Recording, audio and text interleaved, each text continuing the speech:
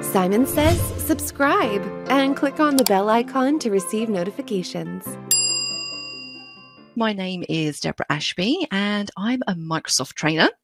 I've been supporting and training Excel for over 25 years now, and as you can probably tell from the accent, I'm based in London in the United Kingdom. And I'm extremely happy to be your host for today because we have a very exciting topic to discuss: advanced formulas in Excel. And I always find with this type of webinar, it is a little bit more of a difficult one because what some people consider to be advanced, other people don't. So it's trying to pitch it at the right level so that we can account for everybody. And what I would say is if you are looking to become an advanced Excel user, really it has much more to do with being able to look at your spreadsheet, being able to look at a problem that you have and knowing which formulas you need or which combination of formulas you need in order to solve your problem or achieve your goal. And that type of knowledge really comes over time, but the basis is obviously knowing how each of the formulas work. So we're going to focus on some of the more advanced ones today and take a look at some of the different ways that we can use them.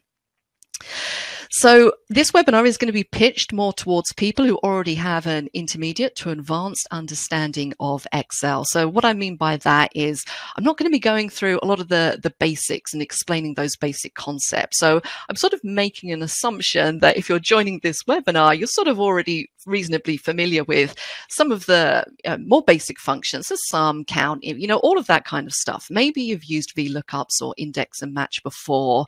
You understand the concept behind absolute cell referencing, things like that. So I am going to make that basic assumption because this is an advanced webinar and we want to get on to the advanced stuff. So just be aware of that.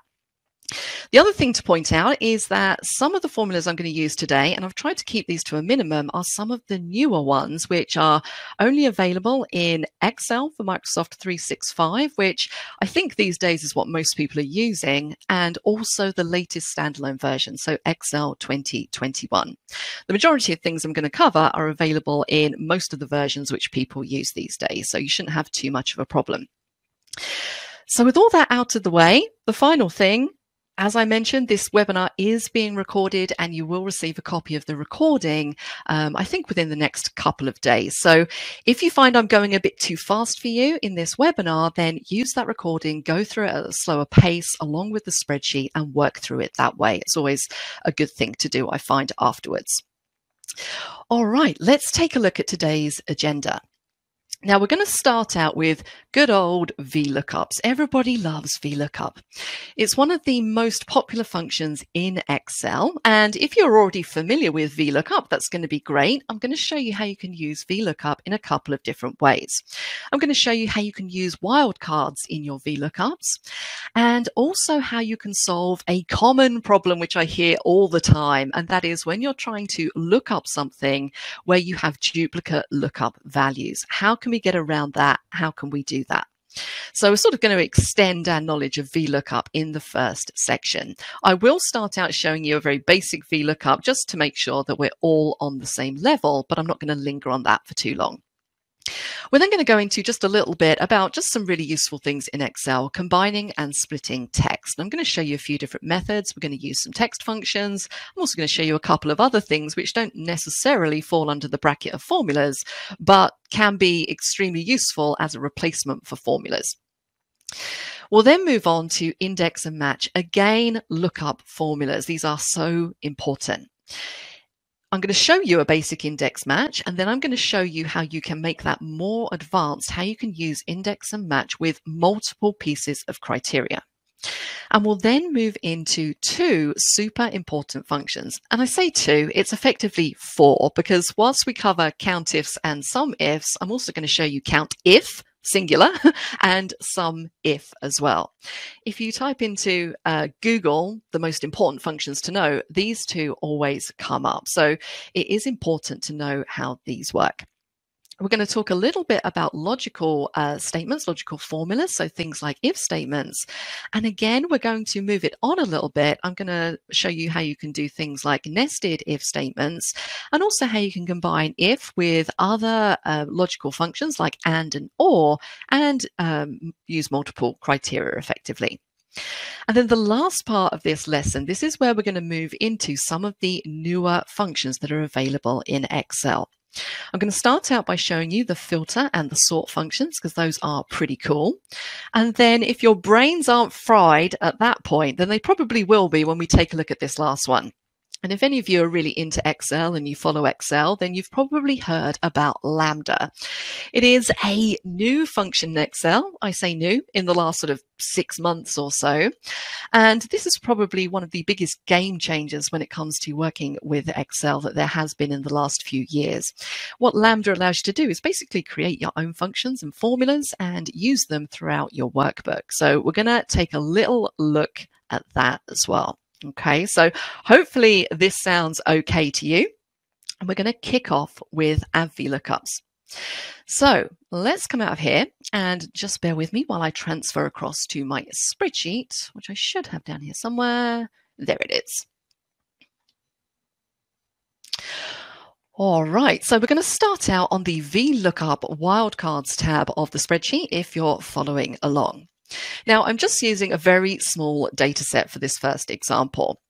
I just have a very small table. It's not actually a table. I haven't formatted it as a table as yet. It contains some serial numbers in column A. We then have product codes in column B, the product name in column C, and the price in column D. And this data is sort of very suitable for doing something like a VLOOKUP. So it might be that you have a serial number, and I'm just going to grab one from over here and stick it over here. Oh, my Excel has decided to crash. Oh no, there it is. And paste it over here. What it might be is that you have a serial code or something like this, and you want to find the product related to this specific serial code. So this is kind of the scenario where you would use something like a VLOOKUP. So I am just quickly going to recap a very basic VLOOKUP, and then we're going to sort of extend its capabilities. So if I want to find this in this table, what I can do is type in equals VLOOKUP. Now remember, with our formulas, we have our arguments underneath, and the one in bold is the one that we're focusing on now. So the first argument here is the lookup value. Now, when you're doing any kind of lookup, your lookup value is basically the information that you'll want to look up in the table. So for me, that is going to be this serial code that we have in cell F4. That's my lookup value. Press comma. I then need to tell Excel where I want to look up this serial code. So I want to look this up in this table. So my table array is the entire table, A3 to D11, comma. The next part of the VLOOKUP is we need to tell Excel, okay, once you've found this serial code in this table, which column of information do we want to return? Well, I'm looking for the product. So I need to tell Excel that I'm looking for the information in the product column of this table. Now, the way that VLOOKUP works that out is it basically numbers columns in a table from left to right, starting with the number 1. So the serial number column is going to be number 1, product code number 2, product number 3, so on and so forth. So if I want to return the product, that's going to be column number 3. And then the final argument on the end here is we just need to tell Excel if we want to exactly match that serial code in the table or if we want to approximately match it. Now in this scenario, I want to exactly match the serial code in the table. So my argument on the end is a false. Now remember, when it comes to true or false in Excel, you don't have to type false. You could type a 0, which also means false.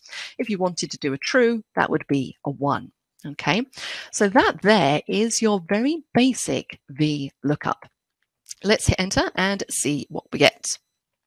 We get door hinge. Now, is that correct? Well, yes, it is. If we look at our table, the product for that serial code is door hinge.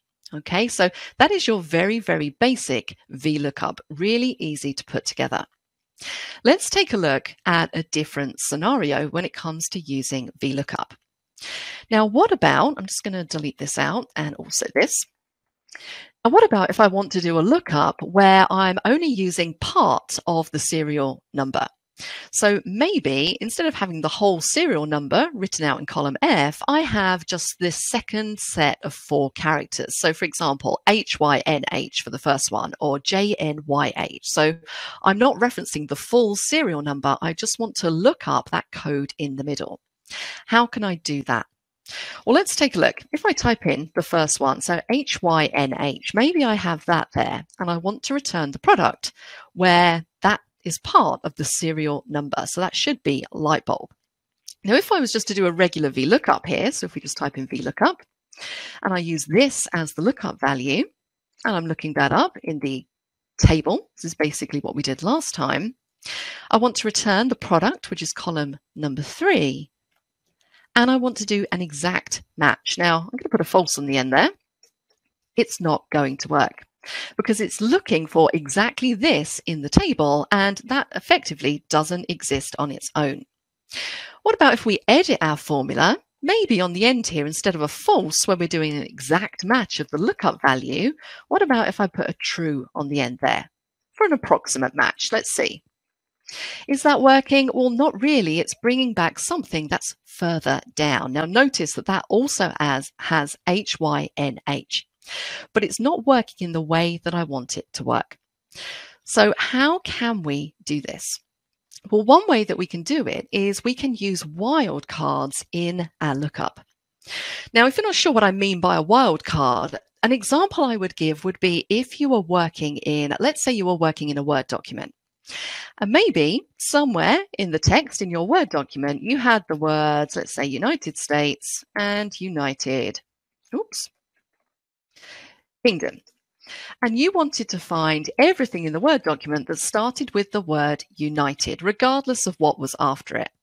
So what you might probably do is search for something like United asterisk, which will pull back United States and United Kingdom. Now we apply that concept of using the asterisks to our formula. All right, so let me just clear what we have in here.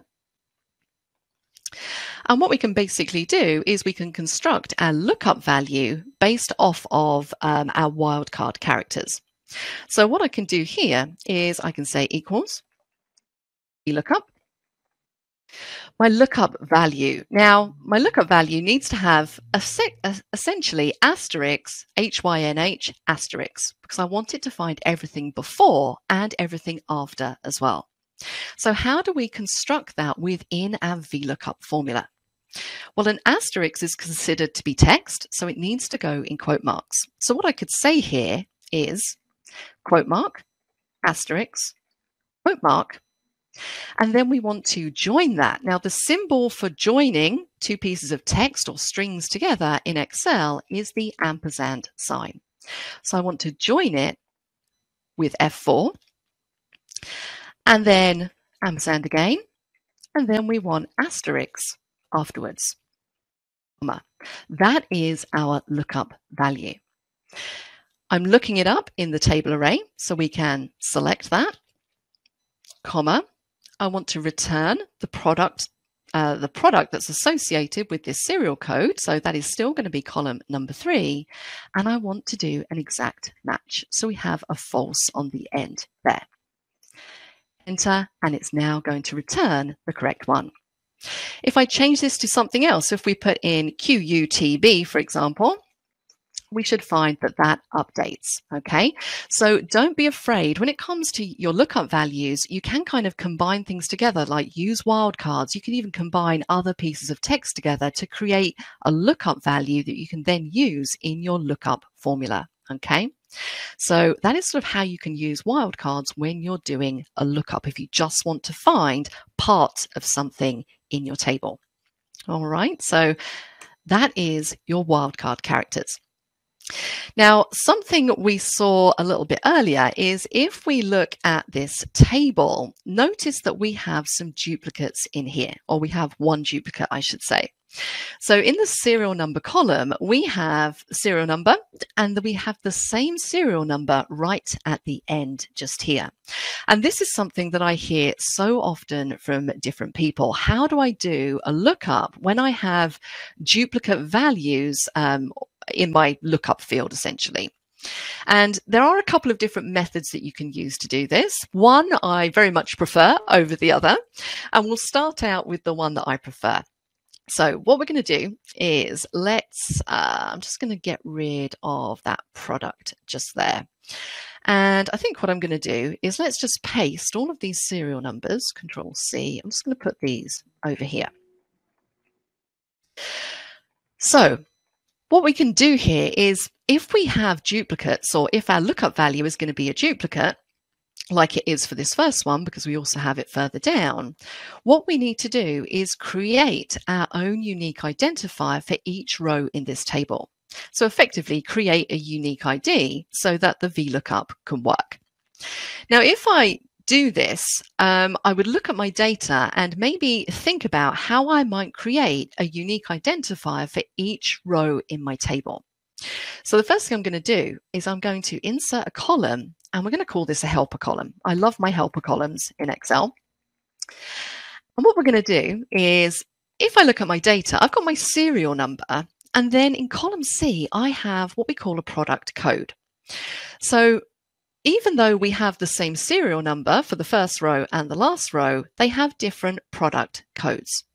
So what I could effectively do is combine or join together the serial number and the product code, and that is going to effectively give me a unique identifier for that row, because this bottom one is going to be different to this top one because they have different product codes.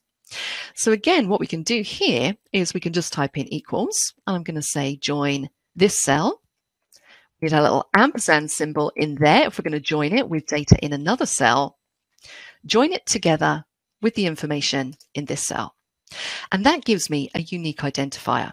So now if I drag this down and just widen that out, I now have unique values or a unique identifier for each row in this table.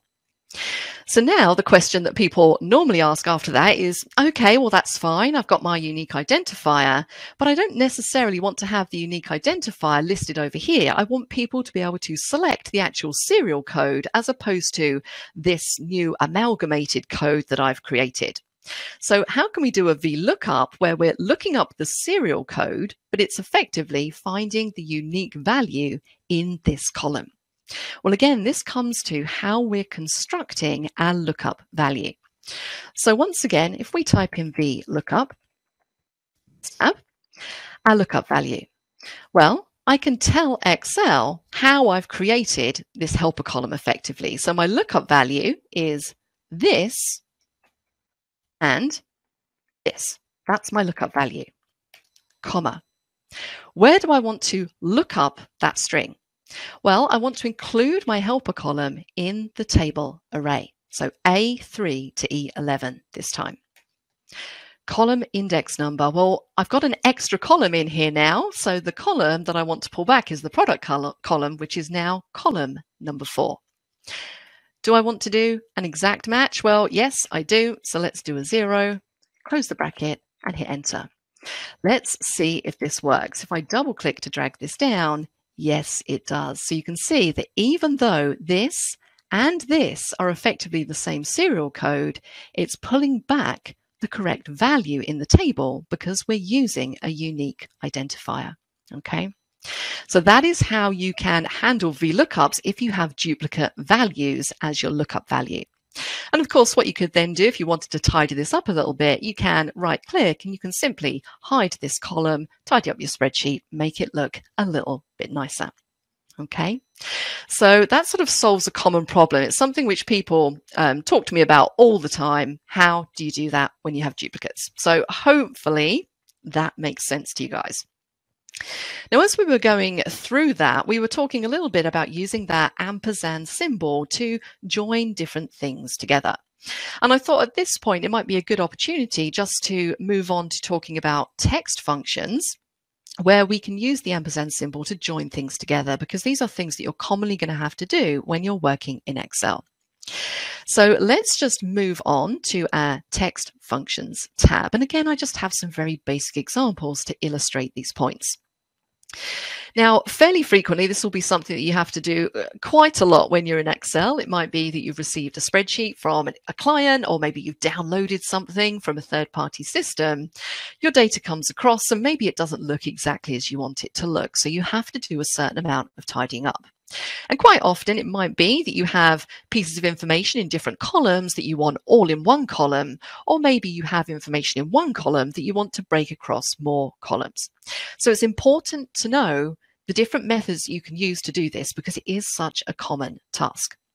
So let's take a look at how we do this using the ampersand symbol that we were just looking at in the previous example.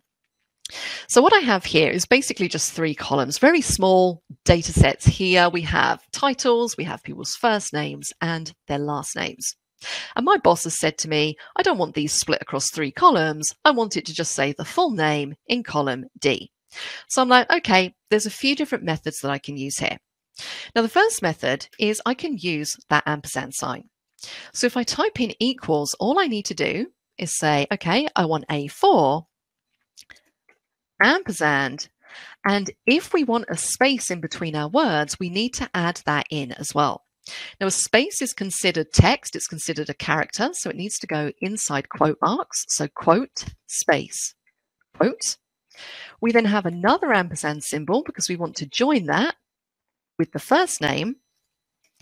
Another ampersand symbol, we want another space in between the first name and last name. So quote, space, quote, ampersand, and then the last name. Okay, so we use those ampersands whenever we want to join things together. It might be a cell reference, it might be some text that we have within quote marks. Hit enter and we get exactly what we're looking for using a very simple formula. Now, another way that we can do this, the same thing essentially, is to use the concat function. And again, this is a function that I use all the time. So let's type it in. Now, notice when I type that in, underneath Excel's IntelliSense, where it tells you all of the functions available in Excel that are related to what you've typed in, we have concat and concatenate. Now, the bottom one, concatenate, has that little warning triangle over it. And that just basically means that that's kind of an older version of concat. Concat is the updated or the latest version. Now, if you're using a very old version of Excel, it might be that you only have concatenate. But I think these days, most of us should be using concat. Now, concat does the same thing, but we just need to specify the text. We don't actually have to put in any ampersands in order to do this. So text 1 is what we have in cell A4, comma. Text 2, we still need to specify the space. Quote marks, space, quote marks, comma. Then we have the text in B4, quote mark, space, quote mark, and then we have the text in C4. Close the bracket, hit enter, and we get exactly the same result. So both of those methods using those text functions enable us to very quickly join strings together, a really important thing to know how to do because it's something you'll encounter all the time, particularly if you work with a lot of data sets. Now that I've said that, let me show you the best way of doing this, which isn't a function at all. Now, we can use something called flash fill in order to help us do this very quickly. So if I just type in an example of the first one, so I want it to say Miss Deborah Ashby. Now I'm going to press Control Enter. If you don't know what Control Enter does, it basically leaves you in the cell instead of moving to the cell underneath. That's what happens when you just press Enter. So Control Enter will keep you in the same cell.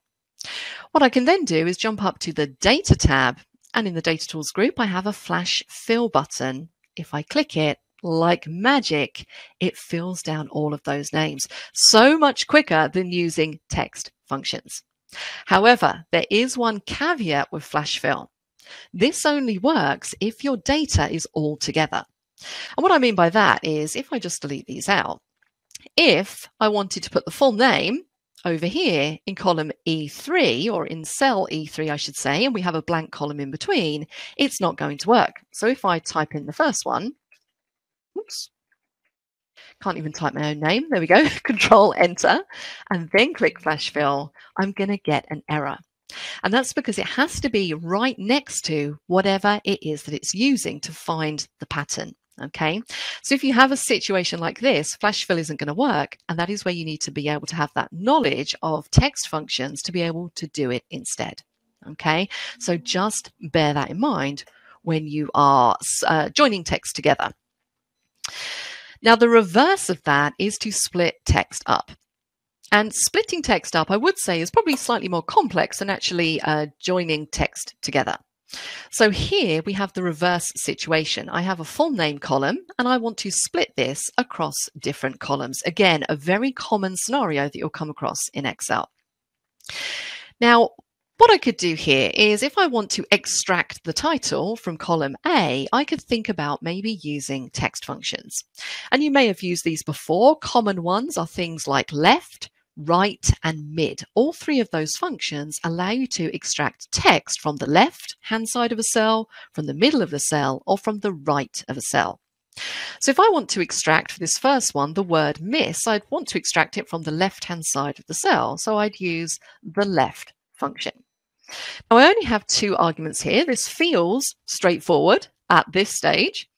My first argument is text. So I just need to tell Excel the cell that contains the text I want to extract, so A12.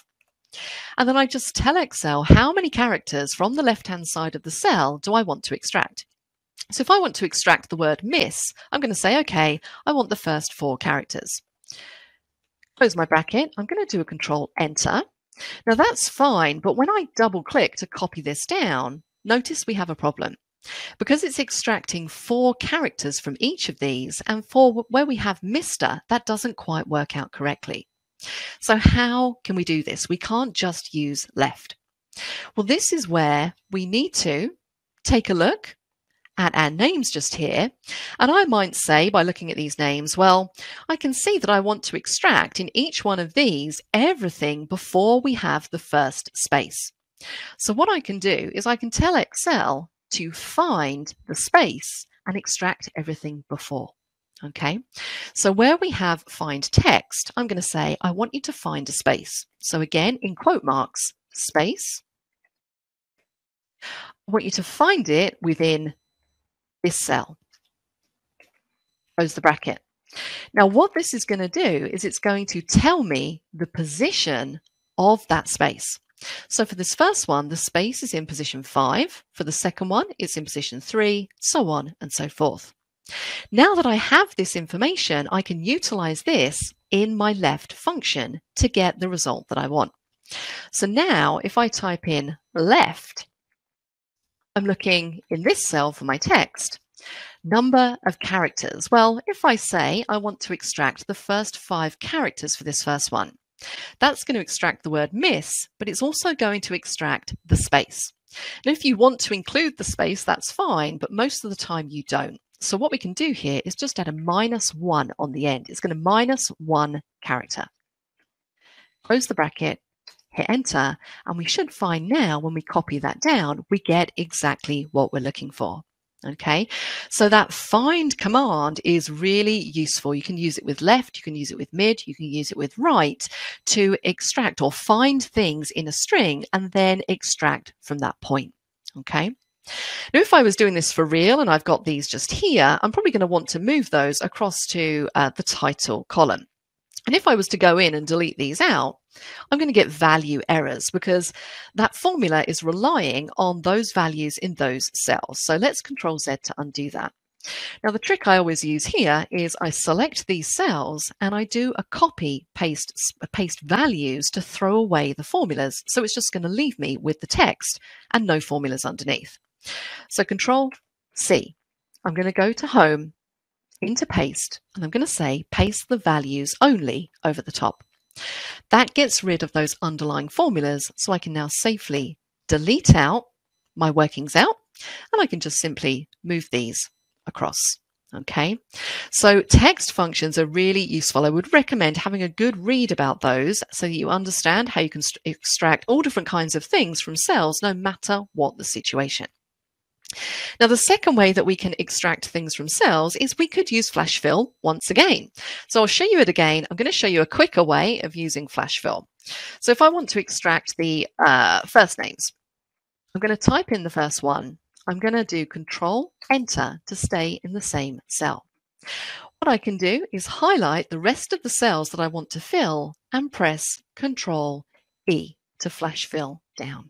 Okay, Control E is the keyboard shortcut for flash fill. Remember, that is only going to work if it's right next to the rest of your data. If it's in a completely different column, then you're going to need to use text functions. The final way, the old classic, the old favorite. This isn't, again, technically a function, but because this is so important, I want to make sure that you know text to columns. You may have used this before, but it is so quick and easy to separate text out. All we need to do is select our column of data, go up to the data ribbon, and then click on text to columns. Now, our data is delimited, and what that means is where we have different words in our cells, we have, in this case, we have a space separating each of these words. That's what we mean by delimited. Our words are separated by something. It might be a space, it might be a comma, it might be a tab. So my data is delimited, so that's fine. Let's click on Next. I then get to say what each of my words is separated with. So for me, it's separated with a space, and you'll see immediately in the data preview, it's showing me how it's going to split up that data. If I click on Next again, the only other thing I would do here is in the destination, I want my data to be split starting in cell B12. And when I click on Finish, it's going to split those across nicely for me.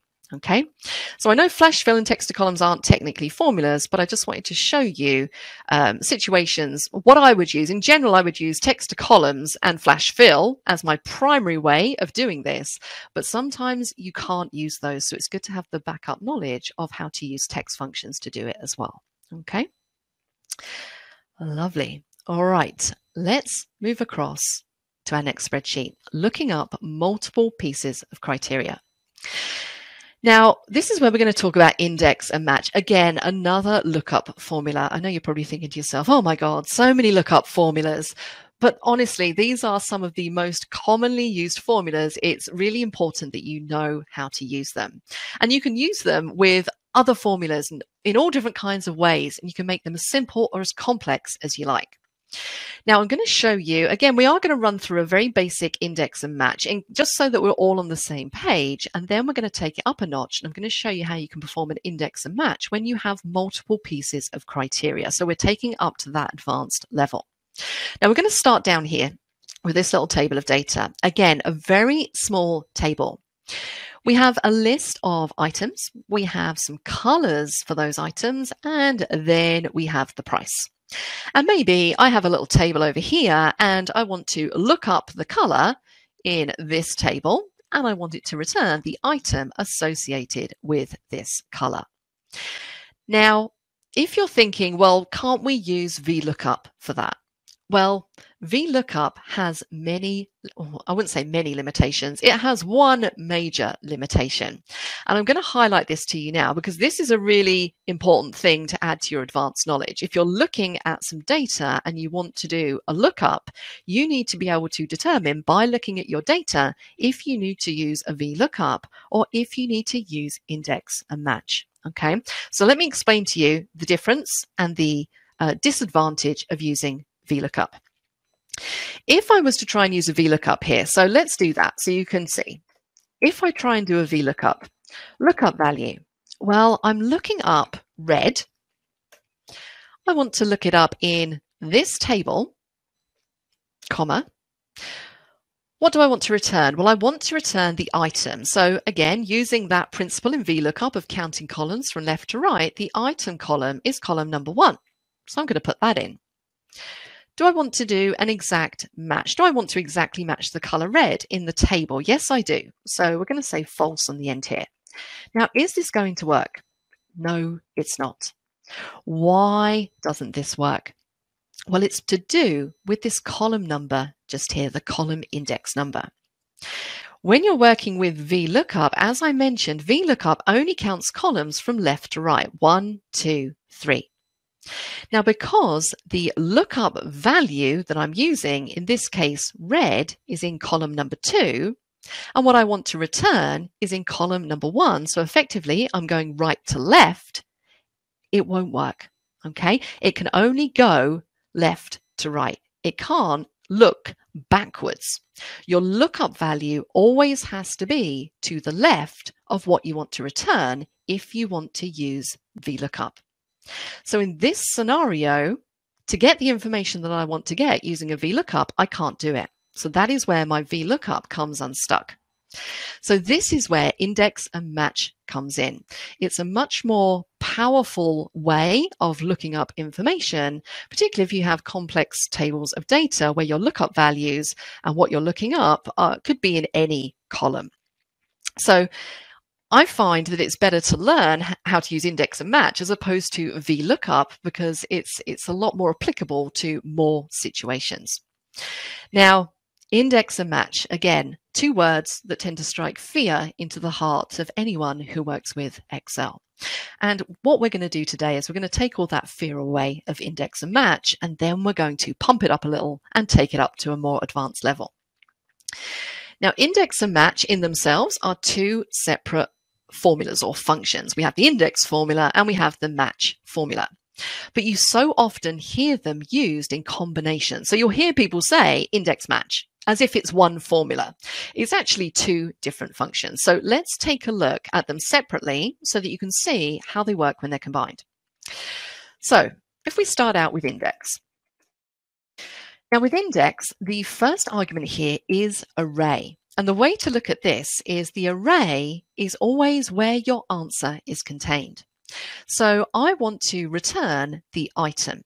So my array is going to be this cell range just here. My answer is going to be in there. Okay, that is your array.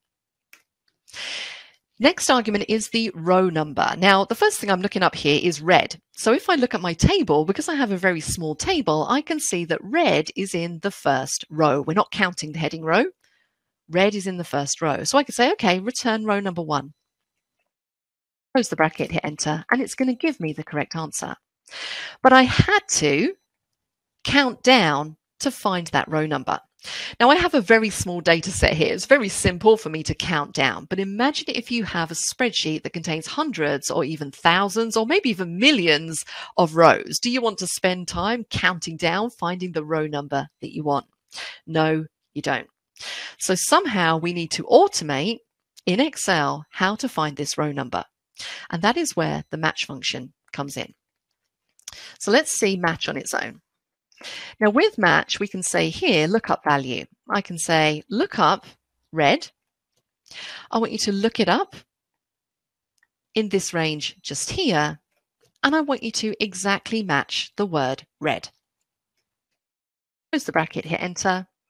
It returns the row number that it finds. So this is pretty much what I need in that index formula, the automating of finding that row number. So this is why we combine them together. This is why they're so powerful. So again, if we go from the top, index, our array is where our answer is contained. So it's going to be A20 to A25. Now I'm going to want to drag this formula down. So I'm going to lock these cell references in place by pressing F4, comma, row number. I want to get match to find the row number. So we're going to go straight into match. Lookup value, going to be the color F20. I want to look that up in this range of cells. Again, I'm going to drag this formula down. So I need to lock this cell range, F4. And I want to do an exact match, 0 on the end. Close off match, close off index, enter. And now I get my result.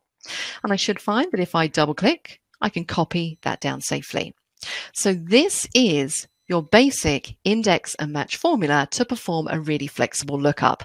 And in this, unlike VLOOKUP, it doesn't matter where or which column that lookup value is in this table. It can find anything. Okay, so really simple. I learned this by just practicing it loads and loads of times. So that's what I recommend you do. Just go over it until you can get that pattern in your head. But it really does help to understand what you're doing there, what the index function does and what the match function does. So when you can combine them together, you understand what you're doing. So with that in mind, let's take a look at a slightly more advanced version of index and match. Now, in the example we were just looking at, we basically were looking up one piece of criteria, and that was the color. I was looking for the color in this table, and I was returning the item that it was related to. Now, quite often you will have more than one piece of criteria that you need to look up, and that is this example that we have at the top. So what we have here is we have a list of travel companies, and we have a list of months running across the top. And what I want to basically do, and I've already set up data validation lists for both of these, is I want to be able to select a month, and I want to be able to select a travel company and have it return from the table what the sales figures were for that month for that company. Now I have two pieces of criteria here. It needs to look up the travel company, and it also needs to look up the month. Okay, so we need to do an index and match, but we need to use two pieces of criteria. So how do we construct this? Well, let's go into our index. Again, the array. The array is where we're going to find our answer. Now, my answer, depending on what month I've selected and what travel company I've selected, my answer could be anywhere in this table of figures. So my array, my answer, is going to be found somewhere in this block, B4 to M11, comma. It's now asking for the row number. So what do I have in my rows? I've got my travel companies in my rows. So I'm going to do a match.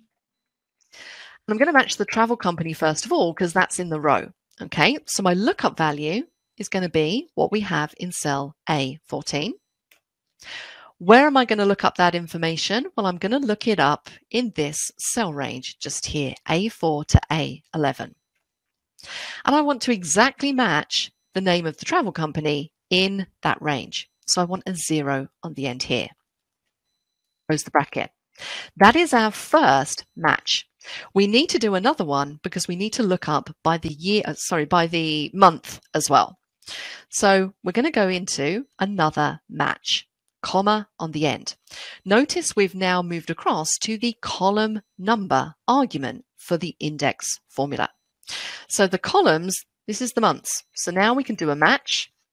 This time the lookup value is going to be the value that we have in cell B13, in this case June. We're going to look that up in this array up here. So all of the months. And we want to do an exact match. Close off match, close off index, hit enter, and we get our result. Excuse me. Let's just do a quick spot check to make sure that this is correct. So June, air to go, where are we? There it is, just there. And I should find that if I change these, everything is going to update nicely. So just take a look at that formula. We've just got two matches in there. Okay, so this is how you can do a lookup when you have multiple pieces of criteria. All right, so that is the more complex version of index and match. All right, quite a lot to take in. We've got quite a bit more to go, guys, so strap in. Let's move on to COUNTIFs and SUMIFS. Now, I'm not going to linger too long on this because I think I demonstrated this in a webinar maybe a couple of months ago. So I'm sure you can look this up online, but these are very, very important functions. So I might just demonstrate SUMIFS because COUNTIFs is pretty much exactly the same. If you know SUMIFS, you know how COUNTIFs works. And we are getting a bit pushed for time. Now, SUMIFS basically allows you to do what we call an if, we want to do a sum that has conditions. So for example, if we take a look at our table just here, we have some sales agents, we have the company that they work for, we have their job title and the total sales that they've generated.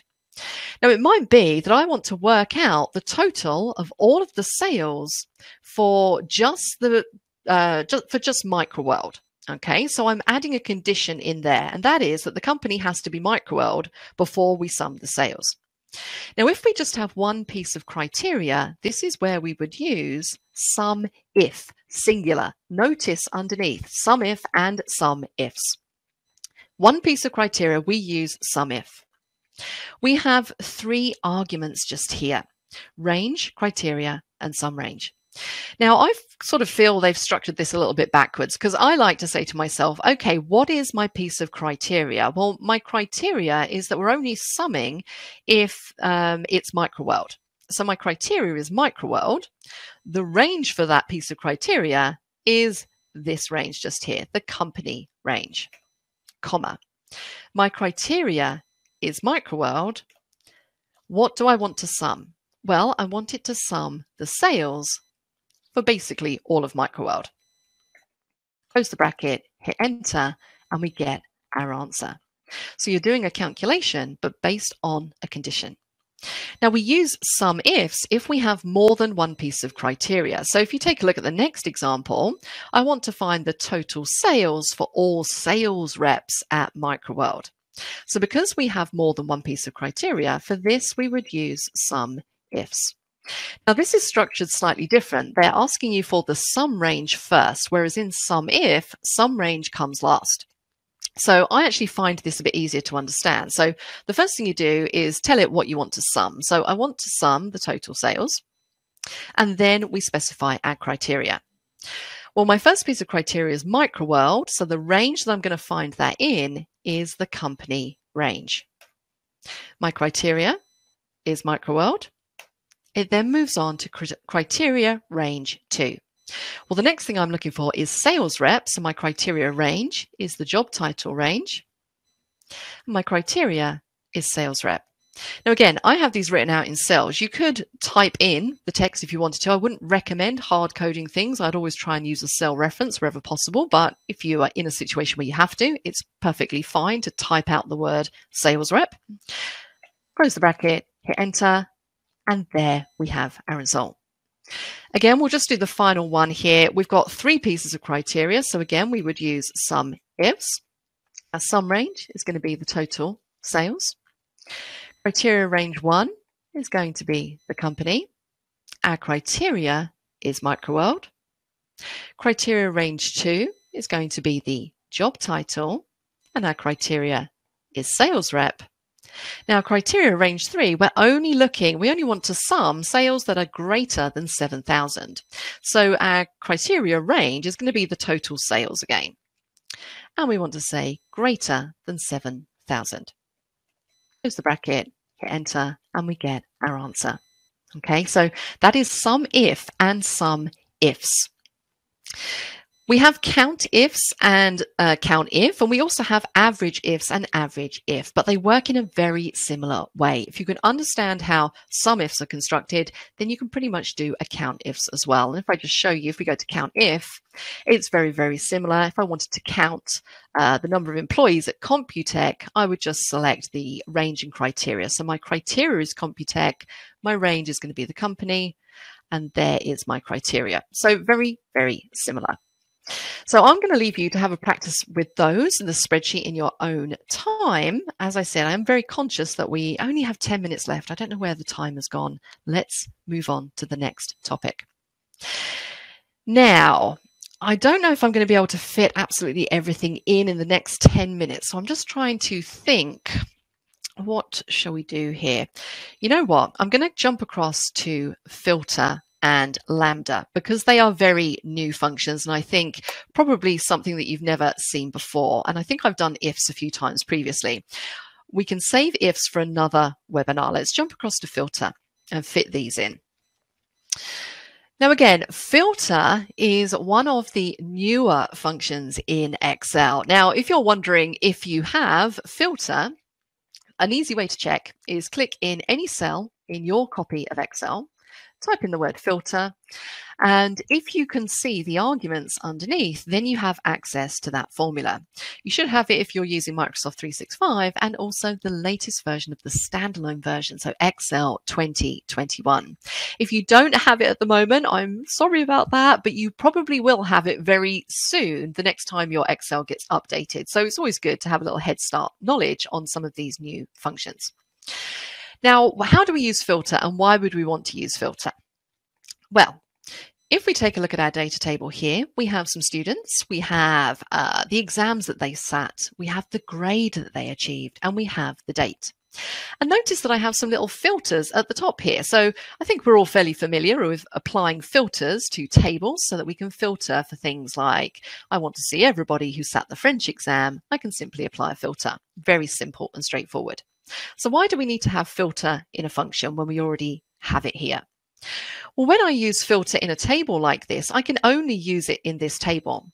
I can't essentially export my filtered list out to another part of my spreadsheet and use that. I also can't really combine it with any other formulas. And when I filter, it also hides rows. So if I have anything next to this, it's going to hide those rows, and that can sometimes cause problems. So there's a few reasons there why you might prefer to use a filter function. And it is pretty cool. So let me show you how it works. Now, what I have in here in the middle here in column F is I have some filter criteria. So maybe I want to find out, first of all, or I want to create a filtered list of all of the students that sat the English exam. So what I can do here is I can type in equals filter. The first thing you need to specify here is the array. So that is the information that you want to return. Now, I'm interested in seeing, I want to see everybody who sat the English exam, but I want to see all of the information. I want to see the student name, the exam, the grade, and the date. So my array is going to be everything in this table. So I'm going to select the first row, Control, Shift, down arrow. So I want to select that entire table of data. That's my array. The next argument is include. So this is where you basically tell Excel what your filter is. So my filter is going to be that the exam must equal English. Okay, so I want to include, I need to select the exam column, again, Control, Shift, down arrow. This needs to equal what I have in cell F4. Close the bracket, hit enter. There I get my list of filtered results. And the cool thing about this is that because it is a function, I can combine it with other functions to make this even more complex. And we are going to do that in a moment. What about if I want to maybe apply two filters to this list? So maybe I want to see everybody who sat the, let's see, everybody who sat the maths exam. Everybody who failed the maths exam. Let's say that. So two pieces of criteria. Well, let's delete this out. Let's type in equals filter. My array, well, it's going to be the same thing. I want to return all of this information, Control Shift down arrow, comma. What do I want to include? Now, if I have more than one piece of criteria, so I'm going to have two in this example, I need to put them inside brackets. So if I open a bracket, my first piece of criteria is the exam.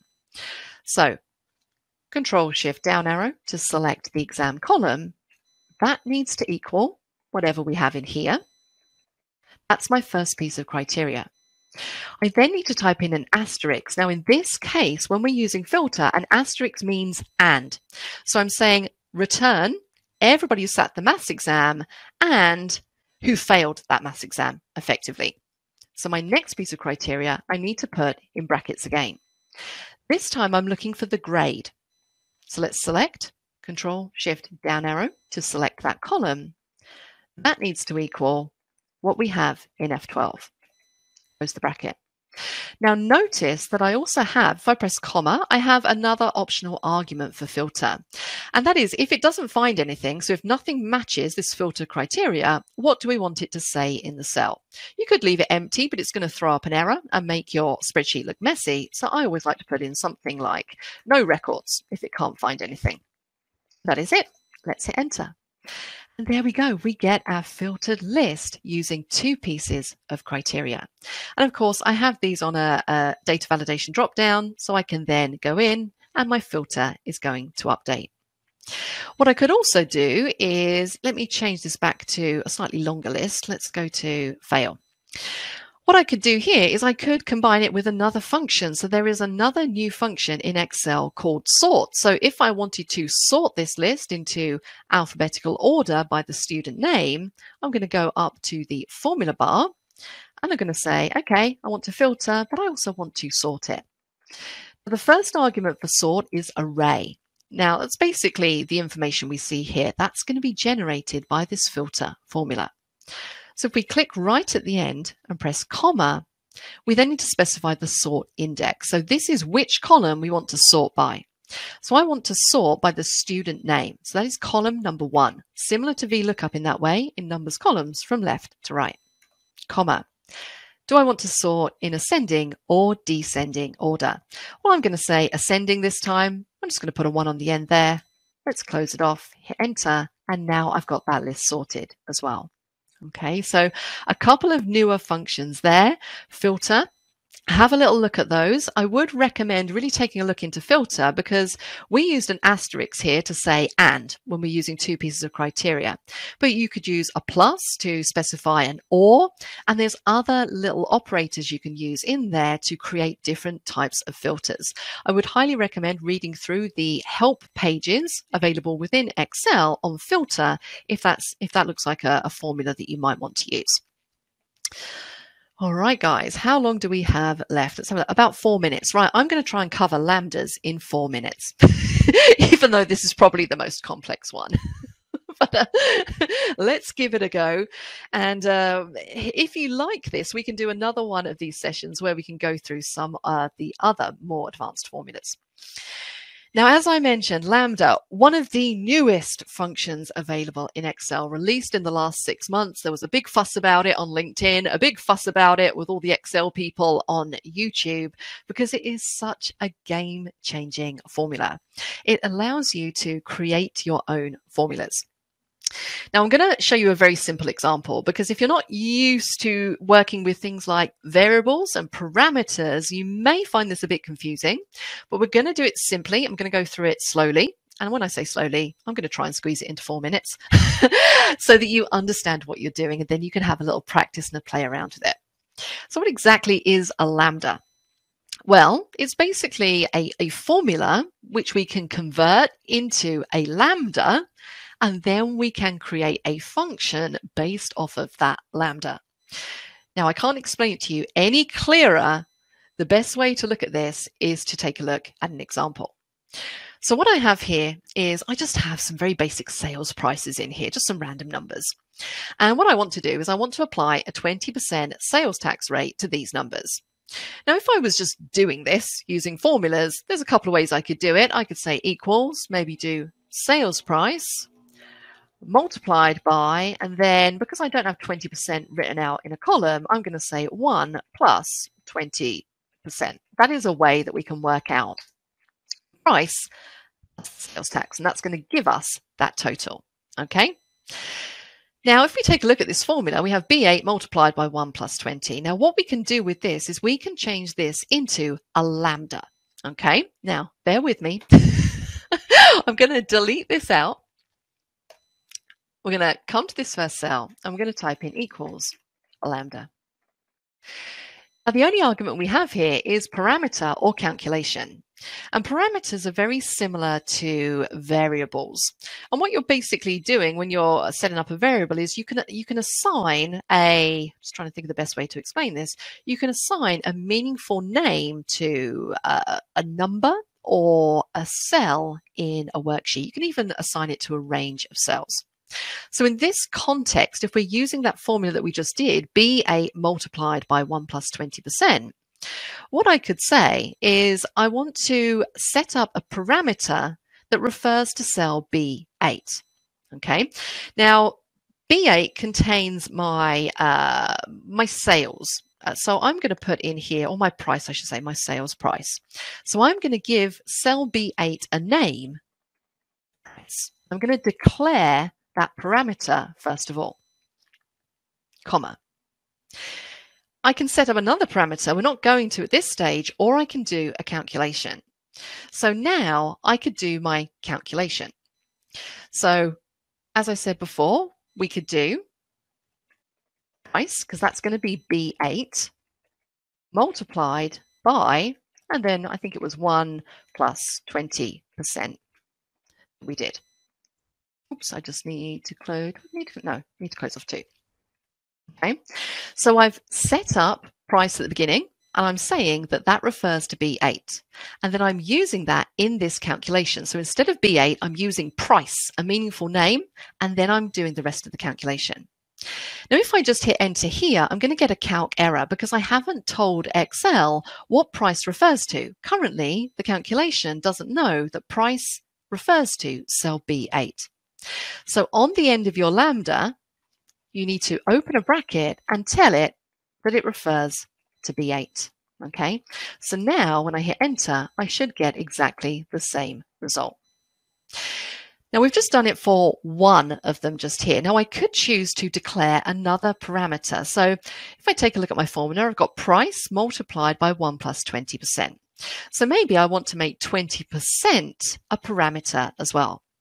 So I'm going to come back to here where we have price, and I'm going to declare a second parameter or a second variable, and I'm just going to call it tax. I'm going to go straight to the end of the formula and tell Excel what tax refers to. So where I have B8, I'm then going to say, well, tax means 20%. I can then replace 20% in this formula with the word tax. Okay, enter, we should get the same result. So we've used a lambda to declare variables and then use those variables in a calculation. Now you might be thinking, okay, well, why would I want to do that? Well, this is how we can then take this information and create our own formula to use on comparable data. And it doesn't necessarily have to be that we want 20% every single time. I can use this formula if I want to work out what 10% is or what 40% is. So what we can now do is we can take our lambda, and I'm going to do this in the formula bar, and you don't need to copy all of the lambda. You don't need this last part where we tell Excel what these variables refer to. We only need the machine, the processing part, everything before. Control C to copy it. We then go to the Formulas tab, and we're going to go into Name Manager and create a new name for our formula. So maybe I want to call this function name price plus tax. And I can paste formula into here. So now when I click on OK, check out what happens. I've created a function in Excel that's available throughout this workbook. So now if I type in equals, if I want to know what 20% of this is, I can use my new function. So if I start to type in price, can you see it's listed there along with all of the other functions in Excel? When I press tab, those variables I declared now become the arguments for my function. So I now just need to tell Excel what price I'm using. So I want to say cell B8 and what the tax rate is. And I don't have to use 20%. I could use 40%, for example. Now I get my result, and I can reuse that on other data that is comparable. So if you can sort of start to think, this is a very basic example, you can use this in so many different ways. You start to see how powerful this is to be able to create different formulas that you can use throughout your workbook. Okay. Hopefully that hasn't squeezed your mind too much. I'm going to leave it there. I know we didn't cover if and. I will try and cover that in one of our later webinars. If you're not a subscriber, click down below to subscribe so you get notified about similar videos we upload. To see the full course that this video came from, click over there. And click over there to see more videos from Simon Says It.